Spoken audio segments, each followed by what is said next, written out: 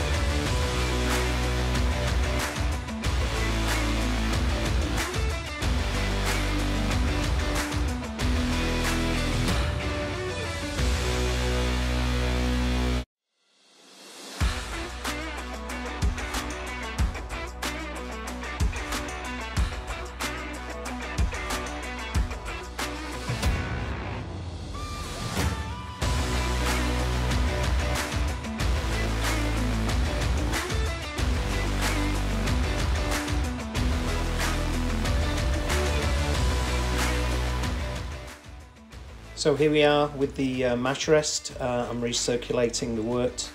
We're about at 63 degrees at the moment. The target is around 65, so we're more or less there. I have found on this rig that actually that the recirculation does really help with clarity and also efficiency. Target pH was around 5.35 and it's settling around 5.3. 5.31, 5.32, something like that. So pretty happy with that. We have the lovely fresh Hallertau hops. The recipe called for 100 grams of dried whole cone. I wanted to use 5 times more wet cone hops, and I actually picked 505 grams. A quick check-in regarding the Kolsch brew day. I'm a little bit suspicious because I'm about 2.5 hours in and everything seems to be going according to plan. Yeah, I've had no issues, numbers looking good. Yeah, I haven't had a brew day go this smooth in quite some time, and I've probably gone and jinxed it now, having said that. But no, I'm sat here having a cup of tea. I've stringed some onions for drying. I've picked some tomatoes. Yeah, I'm a little suspicious. So I'm just kind of waiting for either the brewery to fall down or I don't know, something to happen. Or knowing me, I'll forget to put the yeast in. I'm just going to go put a note on my fermenter not to forget to put the yeast in, I think. Due to the amount of hops that are going in, I decided to use 2 hop spiders. The Magnum's going in now for bittering. Not sure this is going to work though, so I may have to rethink this and review it. Anyway, let's see how it goes. I needed to improvise a little bit with the amount of hops that are going in with the bag because the hop spiders simply weren't big enough. But hopefully this will be okay. So here is the 10-minute addition going in.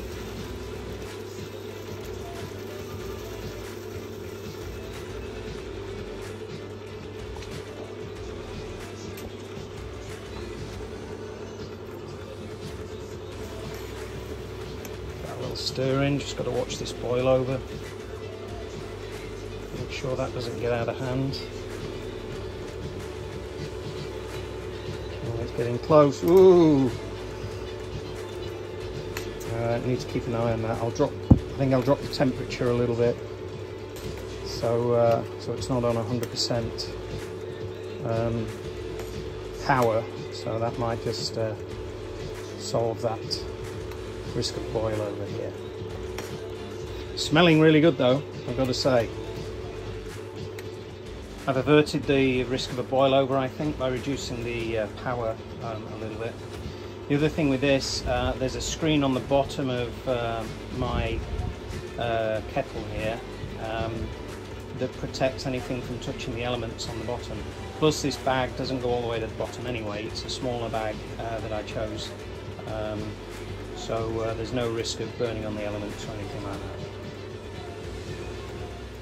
Okay, we're down to, well, 80 or just below 80. So in with the rest of the hops.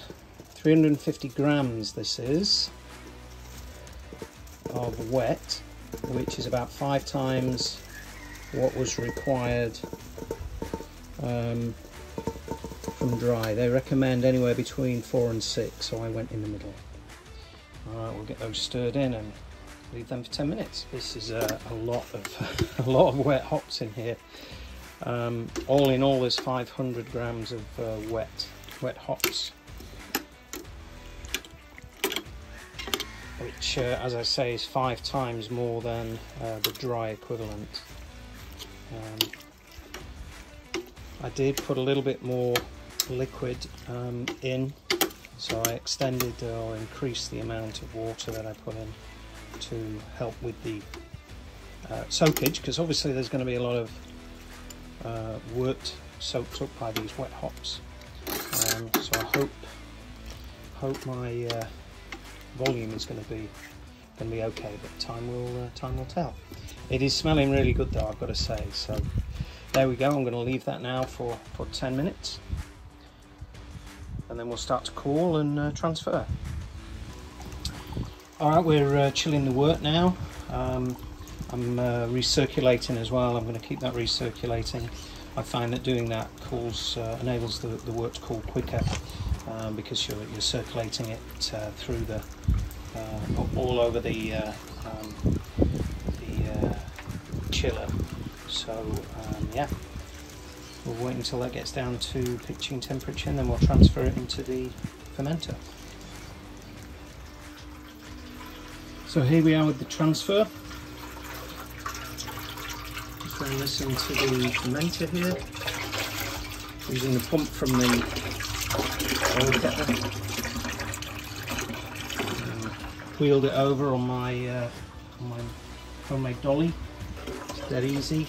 Just got to watch that kink a little bit in that pipe. I do actually have an extension for that. I just haven't put it on. I should probably do that, make it a little bit easier.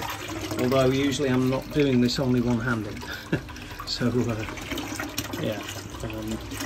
But no, it's going into the fermenter pretty good. A lot of splashing around, some nice oxygen in there for the yeast. There we are, all put away in the fermentation chamber. The yeast is pitched. We've got a full keg of star sand there. We've got the gas line coming from the fermenter into the gas post.